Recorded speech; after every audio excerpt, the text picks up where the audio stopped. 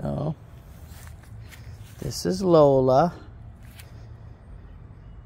She actually can stand up without unassisted, but I'm making sure I help her because she just had her surgery on Friday, so to remove a tumor from her spine that was pressing on her spinal cord. It was hindering her from being able to walk. So right now she's on all these meds and stuff, and she can actually, I just brought her out. She started getting up and wanting to walk towards the back, so I hurried up. I got her I got her harness on, because they said you shouldn't pick them up by the neck with the collar, and then her then just to kind of stabilize her, help her walk around.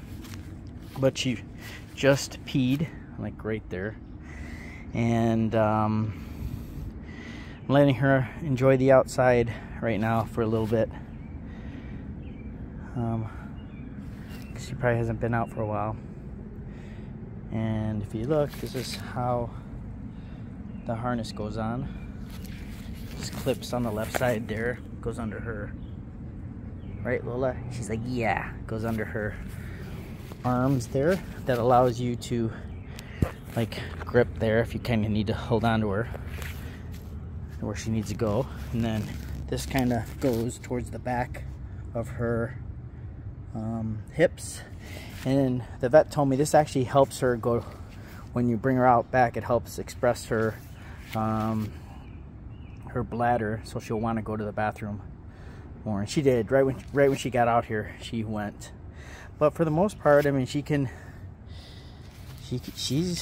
being a rock star. That's what the surgeon said. She's definitely kicking ass, healing. Just, I got to make sure she doesn't hurt herself on her recovery.